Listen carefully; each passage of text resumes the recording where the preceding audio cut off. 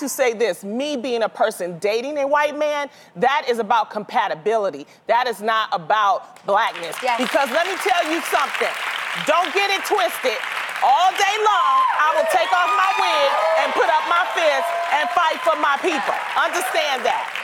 Yeah, like I don't get how dating someone white would make you less black. Right.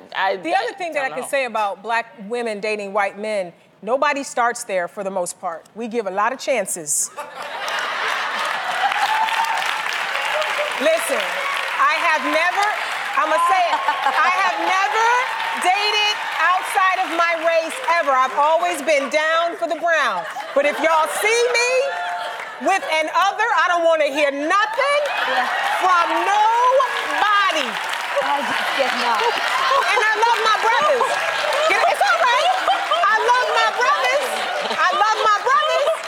But I'm saying, am I lying? Am I lying though? And just because you are now that's so compatible with somebody that's white doesn't mean you don't love Am I lying? your brothers. I've been dating black men for 47 years. There's the one white man, and y'all gonna try to talk. No, it's about I gotta stay on my knees about this one.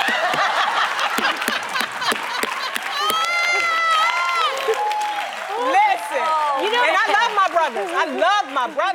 love my brothers. We love our brothers, but it's about, when we're talking about that, because let's be real, we're talking about, they've been giving grief to Serena Williams. You know, they've been giving grief to anybody that's prominent that has been dating outside of their race. Well, I'm gonna tell you, when it comes to love, it's about compatibility, especially when you get in them 40s.